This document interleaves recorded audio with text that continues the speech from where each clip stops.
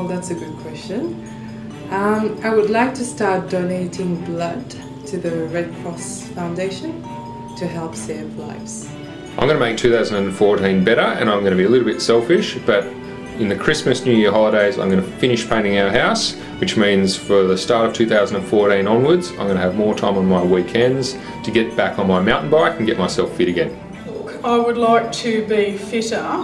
I would like to have, well, I have a lot of time with my children now, but I'd like to do some things more for myself that I haven't had time for, to expand my interests so that I know in a few years when I'm looking at retirement I'm going to have a fulfilled retirement without depending on children and grandchildren and husbands. I'm going to spend more time with my family.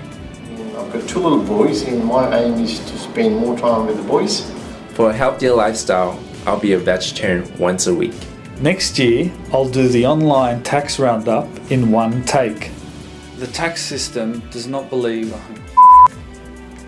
Spiritually, that's one thing I need to catch up on in my life, because you tend to follow the material things and your work and you just forget that there's other aspects to life than just work and making money.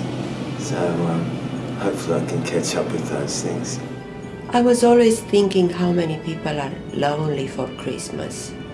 So this Christmas I want to feed the homeless.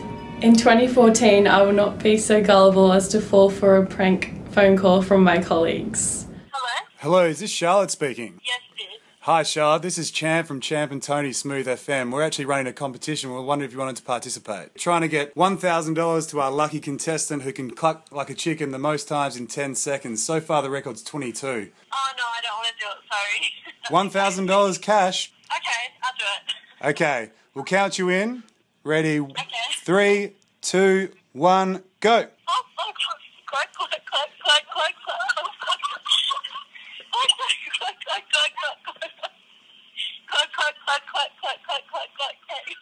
And in 2014, I plan on getting revenge. Not if, but when. Well, I want to be able to have a basic conversation in Chinese. I'm actually planning on learning a language. 2014 for me is about making the most out of life and not taking for granted all the ones we have around us, and making the most out of all the little moments in life. Life is unpredictable, so we need to make sure we make the most of it. And I will not commit to humiliating bets about the outcome of the state of origin.